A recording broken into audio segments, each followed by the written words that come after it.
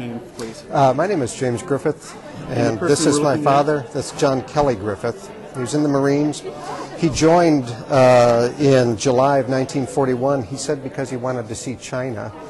He never got to see China. He got to see Hawaii. He got to see Guadalcanal. He got to see Saipan, but he never got to China. And while he was on Saipan, or because he went to Saipan, I think it's leading to why I am here. He was, as anybody would be, scared. And going into Saipan, he was baptized by a priest who gave him brief instruction. And then later on, after the war was over, when he wanted to marry my mother, and they weren't going to allow it because he was a Protestant who had previously been married and divorced, he needed to find the priest who on the Neville baptized him before he went ashore. That priest confirmed, yes, I baptized him and 3 other fellows. I'm surprised that he made it because the other 3 lads, as he said, died. And he wrote a letter saying, yes, I baptized him, I instructed him. He was allowed to marry my mother, and that's why I'm here. But on Saipan,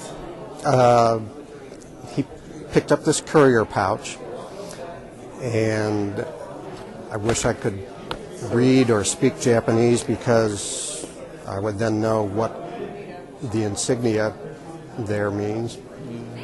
And in the pouch was this map,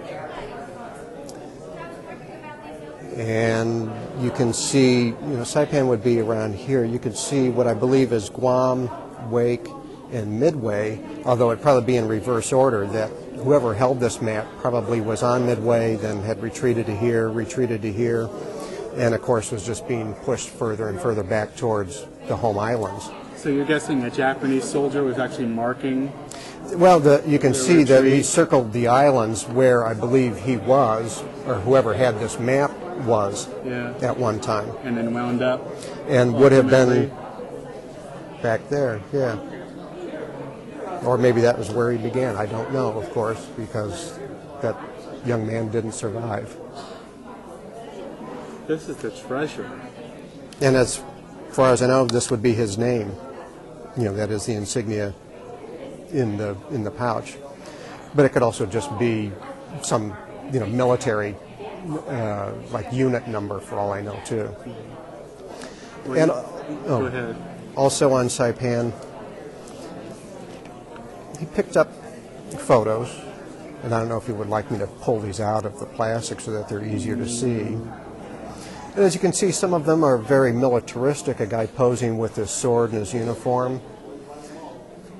But here's a young man with a wife. She's very Asian demeanor and dress, and he's wearing a fedora with otherwise Japanese clothing.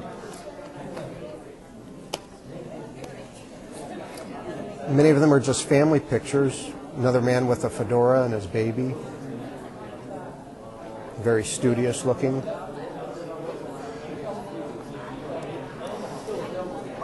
And these are just like wallet photos that you might find.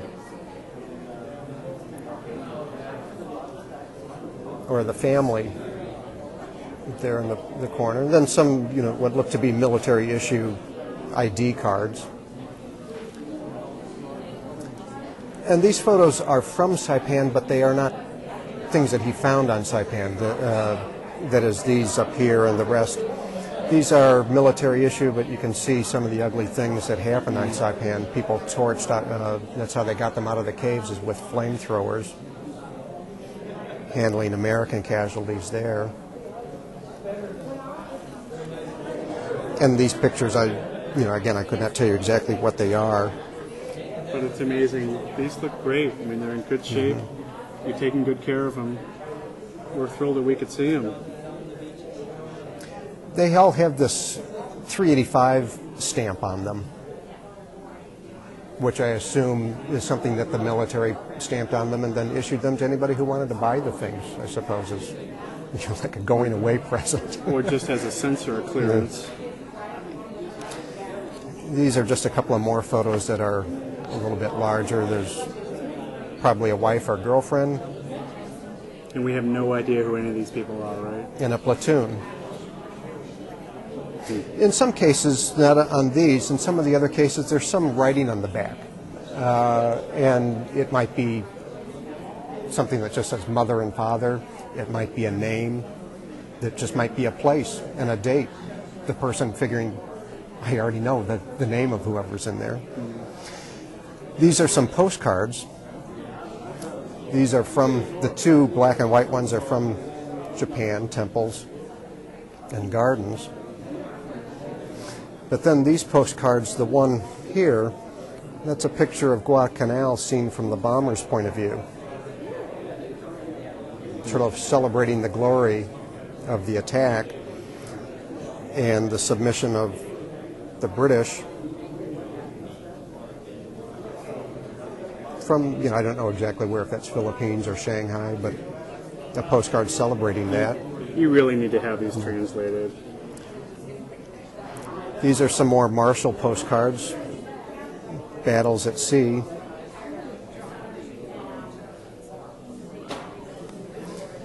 But then these are sort of the other, sort of more in the stereotypical sense, perhaps, of Asian contemplation, quiet. Soldiers occupying some territory, but otherwise just enjoying the landscape, enjoying the scenery, the architecture, and not at all martial. And I guess what's fascinating to me is how the two kinds of pictures, postcards, show two kinds of personalities. The one being the personality you'd be very afraid of, the other the personality that you wouldn't.